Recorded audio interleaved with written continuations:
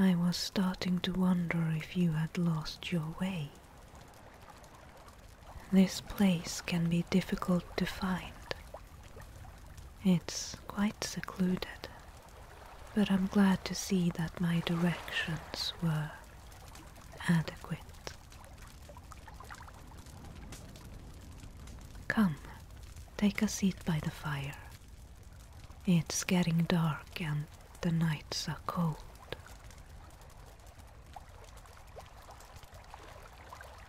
You should try some of my mulled wine. It's been simmering for a while. I added spices and nuts and some dried fruits. It's the perfect thing to warm you up on a chilly night like this. Not long now before the frost starts to settle. Here you go.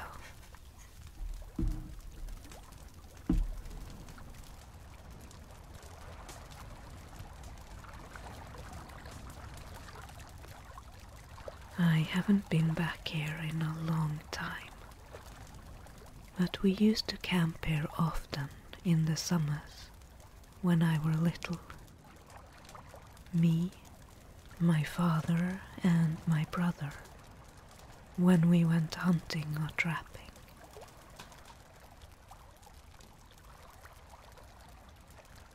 My father grew up not far from here,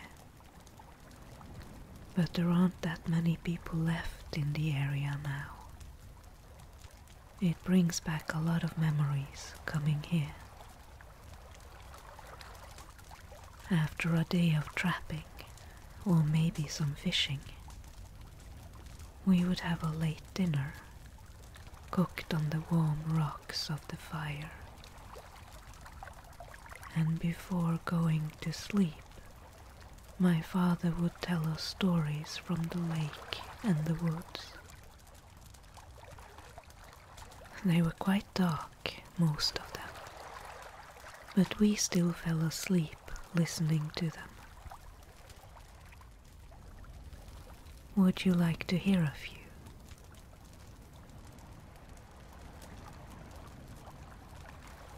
You are new to these parts, aren't you?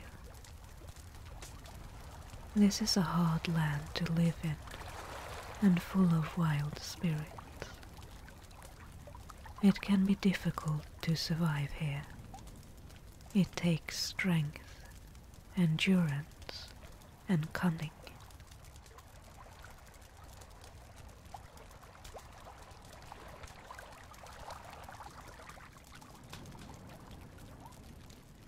There are many powers around us that are stronger than we are, and that have lived in these lands for longer than we have. Ancient things, born of the land itself, of earth and rock and river.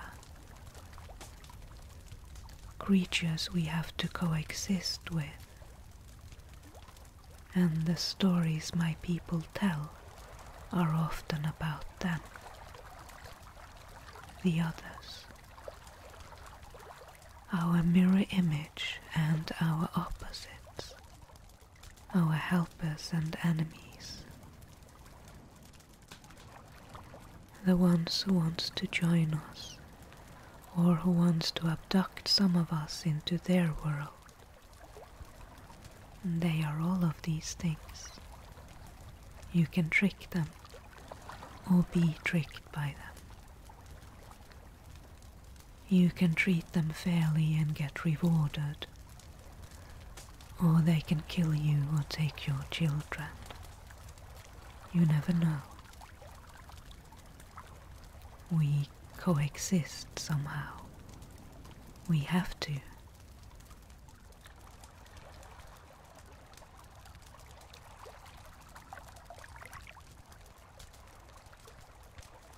In the mild summer nights of my childhood, when me and my brother lied right here, with bellies full and warm in our blankets, my father would tell us about his encounters with one of them, Nøkken, a water spirit living in fresh water, small lakes or ponds mostly, and preferably the murkier ones, where you cannot see the bottom. But sometimes he also lives in rivers or waterfalls. Like so many spirits, Nøkken is a shapeshifter. He can show himself to humans in many different guises.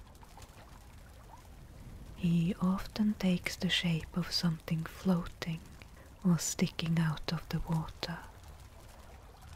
He can make himself look like a rotten log or a tuft of grass just above the surface.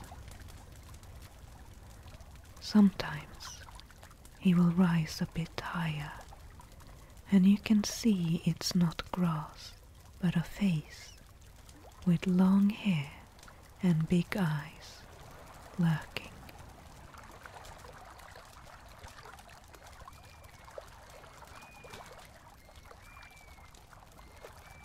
Sometimes he even looks like an abandoned raft or half a boat, still floating even though it should be impossible.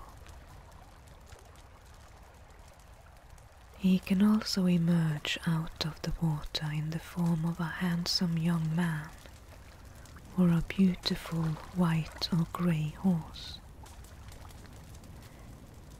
As a man, he often plays the fiddle, just like Fossegrimen, a similar spirit that lives in waterfalls. Both can seduce you, captivate and enthrall you with their music. But Nøkken in particular enjoys to capture and drown people. If you manage to strike a deal with him, he can teach you his skill, or swap your fiddle for his own, which is usually much better. If you go to him with a sacrifice, he might be willing to teach you. If that happens, you will become the best fiddler, one who can live well and even become rich from playing your own music. On some nights, you can hear Nøkken cry out. It can sound like a person in distress, or like a lone bird. This is said to be an omen.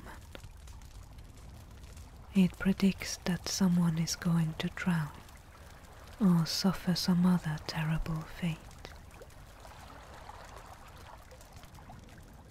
Many stories tell of how Nøkken captures those who drown and does not give them up, and some of them says that the drowned goes to rich green halls on the lake bed and live out their days there in Nøkken's domain. I have also heard that Nøkken in some places demands a yearly human sacrifice, and if none is given voluntarily, he will take someone by force. If the time is up and the sacrifice is not made, Nøkken can be heard screaming, "The hour has come, but the man has not."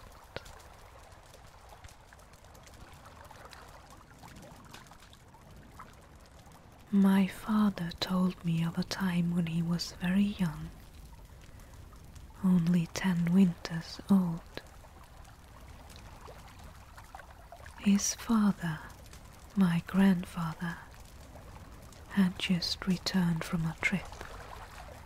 He had been trading, I think, and my grandmother commented that he seemed shaken and wondered if something had happened.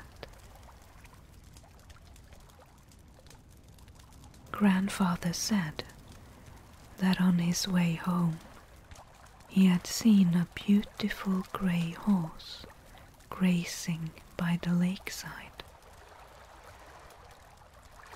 It had no bridle and seemed to be alone. My grandfather had a heavy backpack and thought it would be nice to ride home and maybe claim the horse as his own if no owner could be found. He approached the horse carefully, but before mounting it, he looked into its mouth and discovered that it was full of foam, like sea foam, and no teeth. And then he knew that this was no ordinary horse. He uttered its name, Nøkken, and the horse, according to my grandfather, immediately tumbled into the water and disappeared.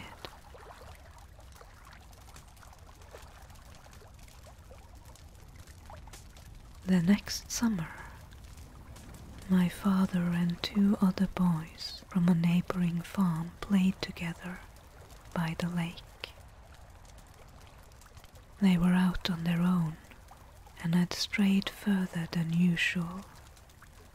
Close to sunset, when they were about to go home, they saw a grey horse laying down in the grass.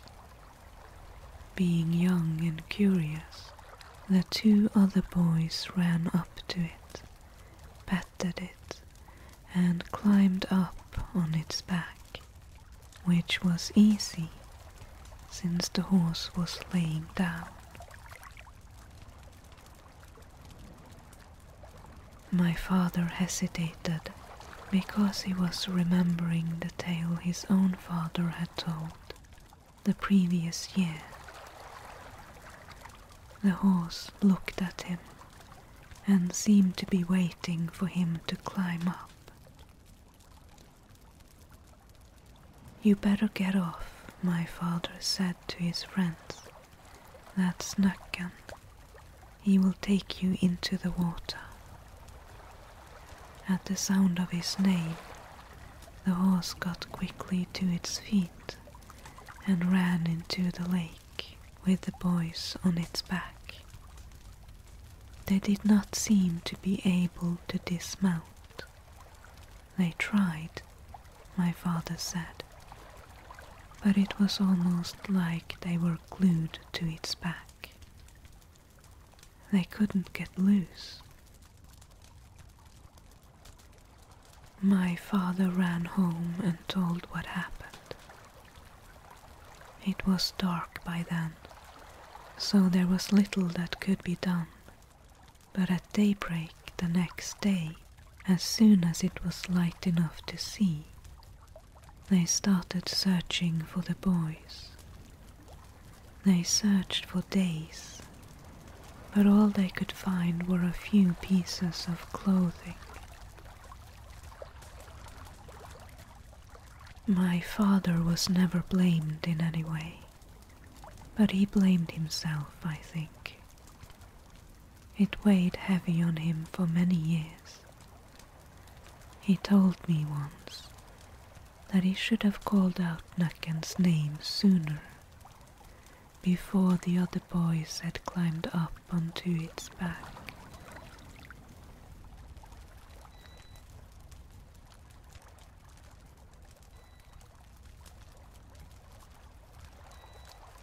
I have thought about this spirit many times. All the different shapes Nøkken takes is either to pass unnoticed or to lure people to touch him, it seems. It is through touch, or sometimes music, he gains power over you. If you touch him, he can take you. But when he hears his own name, he must return to his true form and to the water where he belongs. There is power in names. Names reveal the truth and dispels illusions. There is power in steel too. Throwing something made of steel into the water is also said to break his power. It can be your knife, although most people would not want to lose that. It could also be something smaller, as small as a needle. Some people even say a small chant. Nick, nick, needle in water, you sink, I float.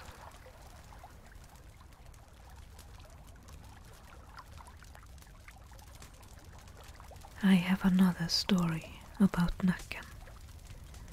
This also happened to my father some years later when he was a young man. He wanted to become a fiddler and play at parties and weddings. He told me later that his skills were mediocre at best, and as he still worked on our family farm, he had little time to practice. Years passed without much improvement to his skill. He thought of Nøkken now and then, and in the end he asked my grandfather if he should seek him out. To his surprise, and mine too, when he first told me about it, grandfather was not against it. Just be careful, he said. Go alone on a Thursday night and bring several items of steel with you, just in case. Do not promise him anything, and good luck.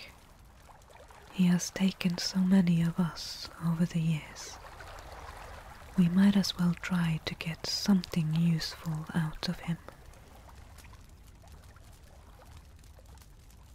And so my father went to the lake on a Thursday night, played his fiddle, and waited.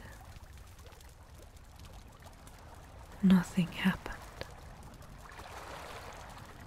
Same thing a week later. He went to the lake on a Thursday night, played, and waited. Nothing. The third Thursday night, though, he met a handsome young man there. A stranger. He had long blonde hair and was dressed richly in expensive clothes. He had green eyes, my father said. They were mischievous and full of laughter. And with a smile and a smooth voice, he said, "The one who got away." This, of course, confirmed to my father that this was the same Nøkken who had taken his friends all those years ago. "I can make you the best fiddler in the land," Nøkken said, "if you promise me that when you are on your deathbed, you will come to me, and I will take you, body and soul." My father refused. "Your price is too steep," he said, and he turned to leave when Nøkken called after him. "If you are not willing to give yourself to me, then that can't be helped. But I can still make you a decent fiddler if you sacrifice a black cat to me. Slay it here and throw it into the water. No one around here even has a black cat," my father said. Now, I don't know if that part were true, but I do know that my father was always rather fond of cats, and probably did not want to kill one. Then Nøkken said, "There is one other option. Catch a snake and rip out its tongue while it still lives.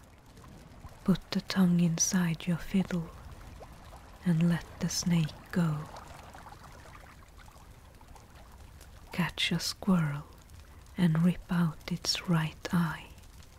Put the eye inside your fiddle and let the squirrel go.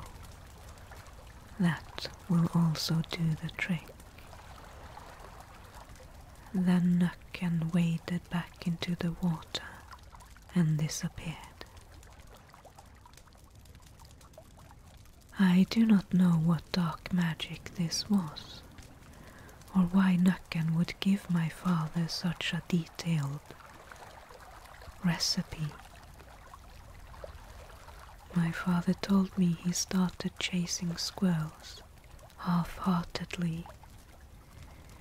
He did not like what he had to do, especially the part about letting the hurt animals go on to live and suffer from their injuries. He could not catch a squirrel anyway, and so gave up on the whole endeavor eventually.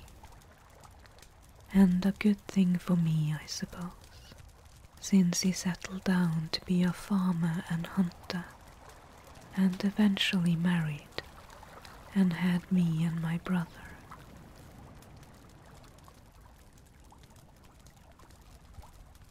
Some people, city dwellers no doubt, doesn't think Nøkken is real, that people made him up to warn children away from strangers and from dangerous waters. But I know better. My father was no liar, and I myself have seen him in this very spot a few times. Actually, have you noticed the tuft of grass right over there? It was further away before, I think, when you first sat down. It shouldn't be able to move like that.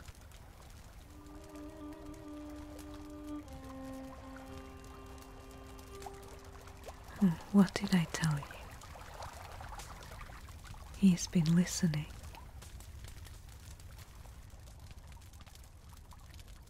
I wonder what he thinks of the stories we tell of him. Whatever he does with the people he takes, I think he's lonely. Anyway, we should be safe up here. And if he comes for you, you know what to do. Let me add another log to the fire, and let's get some sleep.